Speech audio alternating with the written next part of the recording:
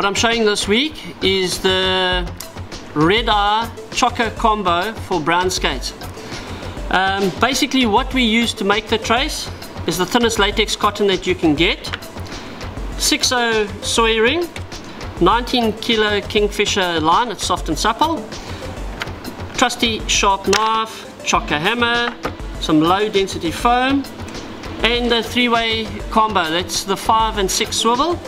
If you want to see how the trace is actually made, go back into our previous episode where I actually did it, where I made the Brownskate trace and I used a base squid. So Google the one that says base squid.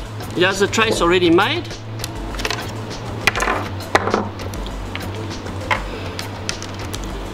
The first thing that we do is take our red eye and we cut it at an angle.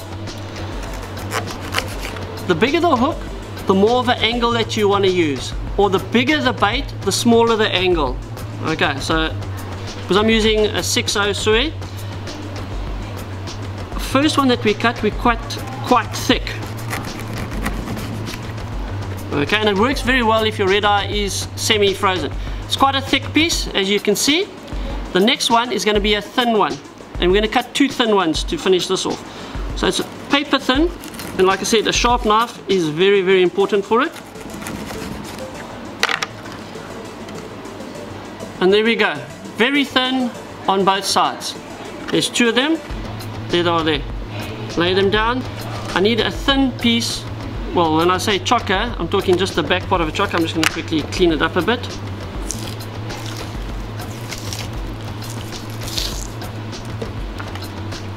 And all I'm going to do is just cut a square section out like that. That's all I'm doing. Opening it up along the top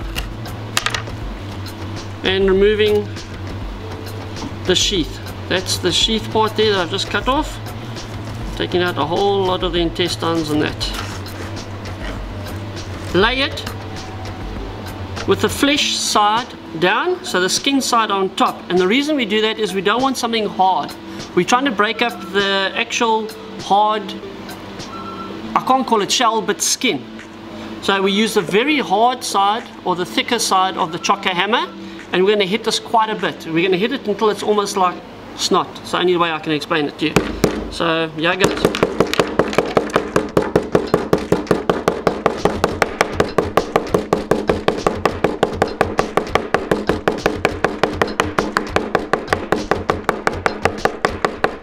What that does is release all the oils in the actual chokka. I'm just going to cut a section off there.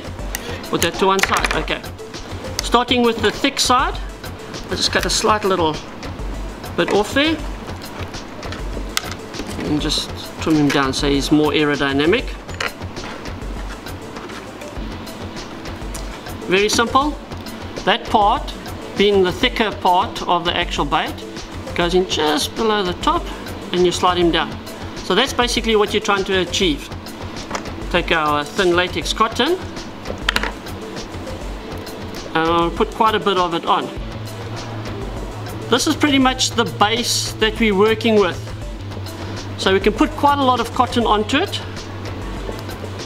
And like I said, it's semi-frozen, so it stays hard quite a long time. Well, long enough for you to actually form your bait anyway.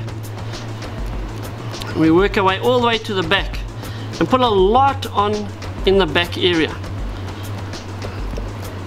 Okay, so that's basically what we've done.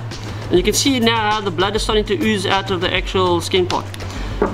This part of it, we're taking our thin part of the chokka hammer and we're just lightly beating it. We're trying to release as much of that oil and blood as we can in that area there. So now what we're going to do is we're going to do that. And the flesh facing out as much as possible. And you can see it's so soft, it's actually sliding around everywhere. There we go.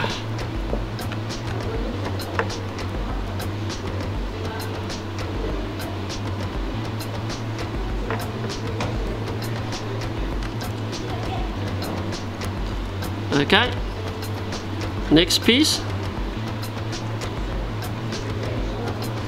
Bring them back a bit. We're just rolling it around. quite a bit of cotton again. What will happen is, as it sits in the water, the cotton starts contracting on it as the smell starts dissipating. Now, a soft piece of chokka that we've got, that's falling apart in my hands, we just put onto the other side of our bait. And bait squid love a little chokka combo like this. The nice part is, this bait is a long distance casting bait. And if you've got that far bank that you're trying to get to, this little chokka bait will work, well, this little chokka combo bait will work like a dream. And if you look at it, you can see how the blood from the red eye is actually starting to come through the actual bait itself as it's going there. And again, just show you how it's rigged, ready to throw. I'll take this, put him on. Okay, I can't catch him, he's too quick for me. It's a very nice bait, very streamlined, and it will throw far as well. And if you look at it, look at that blood coming and oozing through it. Look at it. It's going to hit the water, it's going to fall down, it's going to sit on the bottom, and any brown skate that's around is going to come and suck it up. Guys, like I say, when you're looking for them, when the tide is basically pushing and coming in, you'll always find them on the inside of the bank. When the tide is going out, you'll find them on the outside of the bank. And look for that soft, rolling white water. Okay, go ahead and enjoy it. Brown skates are going to cry this year, I can see it. Enjoy.